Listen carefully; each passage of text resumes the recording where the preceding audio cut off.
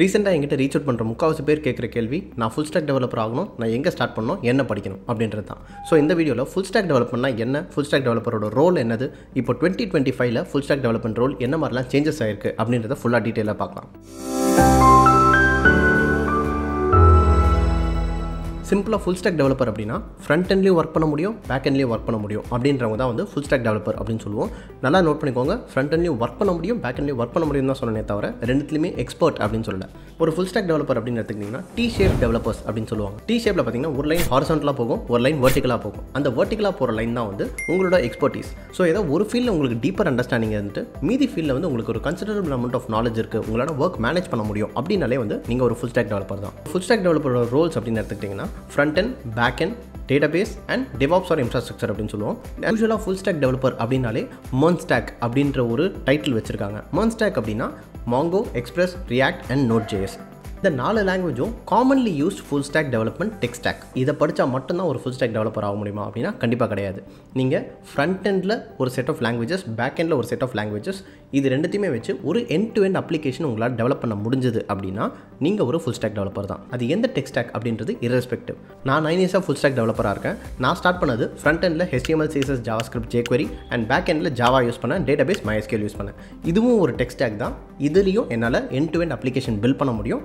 அதை வச்சு நான் ஃபுல் ஸ்டாக் டெவலப்பராக இருந்தேன். அண்ட் ஆஸ் டைம் கோஸ் நான் வேறு கம்பெனி சேஞ்ச் பண்ணும்போது என்னோட டெக் ஸ்டாக் மாறிட்டே வந்துச்சு. இப்போ ரீசெண்ட் டைம்ஸில் பார்த்திங்க அப்படின்னா நிறைய அப்ஸ்ட்ராக்ட் லாங்குவேஜஸ் நிறையவே வர ஆரம்பிச்சிச்சு. ஒரே லாங்குவேஜில் நம்மளால் மல்டிபிள் திங்ஸ் பண்ண முடியும் அப்படின்ற மாதிரி வந்துருச்சு. Let's say best example JavaScript எடுத்துக்கலாம். JavaScript வந்து நீங்கள் எக்கச்சக்கமான ஃபீல்ட்ஸில் யூஸ் பண்ண முடியும் ஒரு சின்ன சேஞ்சஸோட. இப்போ JavaScriptோட பேசிக்ஸ் உங்களுக்கு தெரிஞ்சது அப்படின்னா React.js படித்து நீங்கள் ஃப்ரண்ட் எண்ட் டெவலப்மெண்ட் பண்ணலாம், Node.js படித்து நீங்கள் பேக் எண்ட் டெவலப்மெண்ட் பண்ணலாம். JavaScriptோட பேஸ் வச்சு நீங்கள் கேம் டெவலப்மெண்ட், ML, AI எதில் வேணால் உங்களுக்கு ஒரு ஃப்ரேம் ஒர்க் இருக்கும், அதை வச்சு நீங்கள் பில்ட் பண்ணலாம். So JavaScript has become a very very generic and very powerful language. இன்னொரு எக்ஸாம்பிள் பார்த்தீங்கன்னா Next.js எடுத்துக்கலாம். Next.jsல ஒரு சிங்கிள் லாங்குவேஜில் உங்களால் back end and front end சேர்த்து ஒரே அப்ளிகேஷனை பில்ட் பண்ண முடியும். It has become very very easy to build a full stock application using Next.js. முக்கால்வாசி டெவலப்பர்ஸ் அவங்களோட ஜேர்னியோட ஸ்டார்டிங்கில் பண்ணுற பெரிய மிஸ்டேக் என்ன அப்படின்னா, எனக்கு முடிஞ்ச அளவுக்கு நிறைய லாங்குவேஜஸ் தெரியணும் அப்படின்றதுனால லாங்குவேஜஸ் ஸ்விட்ச் பண்ணிகிட்டே இருப்பாங்க. ஸோ எந்த லாங்குவேஜ்லையுமே வந்து அவங்களுக்கு ஒரு டீப்பர் அண்டர்ஸ்டாண்டிங் இல்லாமல் போயிடும். நம்ம வந்து JavaScript படிச்சுட்டே இருப்போம், திடீர்னு வேறு ஒருத்தர் வந்து நீ ஏன் பைத்தான் படிக்கக்கூடாது, அதுதான மவுஸ் அப்படின்னு சொன்னாங்கன்னா உடனே வந்து பைத்தான் படிக்க ஆரம்பிச்சிடும். ஏன்னா நம்மளுக்கு ஒரு பயம் இருக்குது, நம்ம வந்து படித்த லாங்குவேஜுக்கு அந்த அளவுக்கு ஸ்கோப் இல்லையோ, அவங்க சொல்கிற லாங்குவேஜ் தான் நிறைய ஸ்கோப் இருக்கும் அப்படின்ற ஒரு பயம் கண்டிப்பாக எல்லாருக்குமே இருக்கும். பட் ட்ரஸ்ட் மீ, நீங்கள் ஒரு லாங்குவேஜ் சூஸ் பண்ணி அந்த லாங்குவேஜ் நீங்கள் ஸ்டார்ட் பண்ணுறதுக்கு முன்னாடியே நீங்கள் அதோட ஸ்கோப் எப்படி இருக்குது அப்படின்னு அண்டர்ஸ்டாண்ட் பண்ணிட்டு ஸ்டார்ட் பண்ணிங்க அப்படின்னா stick to that language, you have scope in every language. 100% சொல்ல முடியும் என்னால், இந்த உலகத்தில் யாருமே எல்லா லாங்குவேஜ்லேயும் எக்ஸ்பர்ட்டாக இருக்க மாட்டாங்க. அவங்களோட சோசன் டொமைனில் அவங்க எக்ஸ்பர்ட்டாக இருப்பாங்க. நீங்கள் உங்களோட சோசன் டொமைனில் எக்ஸ்பர்ட்டாக இருங்க, உங்களுக்கு டெஃபினட்டாக ஒரு ரோட் மேப் இருக்கும். தென் 2025 இருக்கிறதுலேயே முக்கியமான question, AI full stock டெவலப்மெண்ட்டை சாப்பிட்ருமா? AI வந்ததுனால ஃபுல் ஸ்டாக் டெவலப்பர்ஸ் எல்லாருமே வேலை இல்லாமல் போயிடுமா? AI வந்து இருக்க எல்லா டெவலப்பரையுமே ரீப்ளேஸ் பண்ணிவிடுமா அப்படின்ற ஒரு கொஸ்டினுக்கு இருக்க எல்லாருமே பதில் தேடிட்டு இருக்காங்க. சிம்பிள் ஆன்சர், இப்போதைக்கு டெஃபினட்டாக நோ. ஏன் இப்போதைக்கு டெஃபினட்டாக நோ அப்படின்னு சொல்கிறேன்னா, AI இப்போ தான் வந்து இன்ட்ரோடியூஸ் பண்ணியிருக்காங்க. இப்போ வந்து நிறைய டெக்னாலஜிக்கல் அட்வான்ஸ்மெண்ட் வந்துகிட்டே இருக்குது, பயங்கர ஃபாஸ்ட்டாக டெவலப் ஆகிட்டு இருக்கு. ஒரு 1 இயர் முன்னாடி பார்த்திங்க அப்படின்னா AI கொடுக்கக்கூடிய கோட், பேசிக்கான கோட்லாம் சூப்பராக கொடுத்துச்சு. But end to end application build பண்ண முடியாமல் இருந்துச்சு.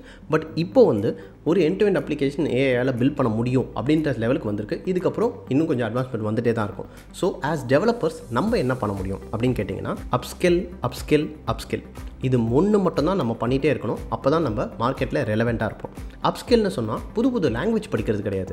AI அப்படின்னு ஒன்று வந்திருக்கு அப்படின்னா அந்த AI என்னோட ப்ரொடக்டிவிட்டிக்கு நான் எப்படி யூஸ் பண்ண முடியும், AI நான் பில்ட் பண்ணுற அப்ளிகேஷனில் எப்படி எஃபெக்டிவாக இம்ப்ளிமெண்ட் பண்ண முடியும் அப்படின்றத நீங்கள் புதுசாக படிக்க ஆரம்பிக்கணும். கரண்ட் சுச்சுவேஷனில் AI ஒரு application end to end build பண்ணுது அப்படின்னா அது கரெக்டாக ஒர்க் ஆகுதா இல்லையா, ஆர் அதில் ஒரு சின்ன இஷ்யூ இருந்துச்சு அப்படின்னா கூட அந்த கோடிங் லாங்குவேஜோட ஃபுல் அண்டர்ஸ்டாண்டிங் இருந்தால் மட்டும்தான் ஆஸ் அ டெவலப்பர் உங்களால் போய் அந்த இஷ்யூவை ஃபிக்ஸ் பண்ண முடியும். ஸோ அதுக்கான நாலேஜ் டெஃபினட்டாக தேவை நம்மளுக்கு. நீங்கள் AI ஒரு பாய்லர் பிளேட் கோட் எழுதுறதுக்கோ, ஒரு டெம்ப்ளேட் எழுதுறதுக்கோ, ஒரு சிம்பிளான விஷயங்களை டக்குன்னு கோட் பண்ணி முடிக்கிறதுக்கோ யூஸ் பண்ணிவிட்டு க்ரியேட்டிவான விஷயங்கள், பெரிய லாஜிக் எல்லாமே நீங்கள் யோசிச்சிங்க அப்படின்னா உங்களோட ப்ராசஸ் ஃபாஸ்டர் ஆகும், நீங்கள் அப்ளிகேஷன் டெவலப்மெண்ட் ஃபாஸ்டராக இருக்கும். ஏஐயோட ஃபியூச்சர் ஃபுல் ஸ்டாக் டெவலப்மெண்ட்டில் எங்கே இருக்கும் அப்படின்னு பார்த்தீங்கன்னா, இப்போது ஏஜென்டிக் AI அப்படின்னு சொல்லிட்டு வந்திருக்கு. AI ஏஜென்ட்ஸை பில்ட் பண்ணிட்டு இருக்காங்க. அந்த AI ஏஜென்ட்ஸை நம்மளோட அப்ளிகேஷனில் எப்படி இம்ப்ளிமெண்ட் பண்ண முடியும் அப்படின்றத நம்ம அண்டர்ஸ்டாண்ட் பண்ணிட்டே போகணும். ஸோ வென் ஐ சே ட்ரெண்டை நம்ம ஃபாலோ பண்ணிட்டு போகக்கூடாது அப்படின்னு சொன்னால், திடீர்னு ஒரு புது லாங்குவேஜ் வச்சா அதை படிக்கணும் அப்படின்ற அவசியம் கிடையாது. ஆனால் ஒரு டெக்னாலஜி வருது, அந்த டெக்னாலஜி எல்லாருமே அடாப்ட் பண்ணுறாங்க அப்படின்னா, நான் வந்து இல்லை நான் படித்த அதே டெக்னாலஜி தான் இருப்பேன் அப்படின்னா, அப்போது it is a very big mistake. AI அப்படின்னு வந்து இருக்க எல்லாருமே யூஸ் பண்ணிகிட்டு இருக்காங்க அப்படின்னா அந்த ஏஐ நான் எப்படி யூஸ் பண்ண முடியும் அப்படின்றத அண்டர்ஸ்டாண்ட் பண்ண ஸ்டார்ட் பண்ணிங்க அப்படின்னா you will have a very good future. So இப்போது நீங்கள் ஃபுல் ஸ்டாக் டெவலப்மெண்ட் ஜர்னியை ஸ்டார்ட் பண்ணுறீங்க அப்படின்னா it is not too late. நீங்கள் டெஃபினட்டாக உங்களுக்கு ஸ்கோப் இருக்குது. நீங்கள் வந்து படிக்க ஆரம்பித்து கீப் லேர்னிங், நீங்கள் அப்ஸ்கில் பண்ணிகிட்டே இருந்தீங்க அப்படின்னா at one point in time உங்களுக்கு end to end application build பண்ணக்கூடிய கான்ஃபிடன்ஸ் வரும். அந்த கான்ஃபிடன்ஸ் வந்ததுக்கப்புறம் you have to keep exploring. ஒரு ஏஐ இருக்குது அப்படின்னா அதை வந்து நம்ம எப்படி யூட்டிலைஸ் பண்ண முடியும், நம்மளோட அப்ளிகேஷனுக்குள்ளே அந்த ஆர்டிஃபிஷியல் இன்டெலிஜென்ஸை எப்படி இம்ப்ளிமெண்ட் பண்ணி நம்மளோட யூசர்ஸ்க்கு பெட்டரான அப்ளிகேஷன் க்ரியேட் பண்ண முடியும் அப்படின்றத எக்ஸ்ப்ளோர் பண்ணுங்கள். AI is not just a chat பாட். நம்ம கேள்வி கேட்டால் பதில் சொல்கிறது மட்டும் கிடையாது. இப்போ வர அட்வான்ஸ்மெண்ட்டில் என்னென்னவோ பண்ண முடியும் ஏஐ வச்சு, அதெல்லாம் என்னென்ன பண்ண முடியும், அதை எப்படி இம்ப்ளிமெண்ட் பண்ண முடியும் அப்படின்றது நீங்கள் அப்ஸ்கில் பண்ணிகிட்டே இருந்தீங்க அப்படின்னா you will definitely have a very good future. Software engineering பற்றி மல்டிபிள் கான்செப்ட்ஸை சிம்பிளாக பார்க்கணுமா, சேனலுக்கு சப்ஸ்கிரைப் பண்ணுங்கள். அடுத்த வீடியோவில் பார்ப்போம்.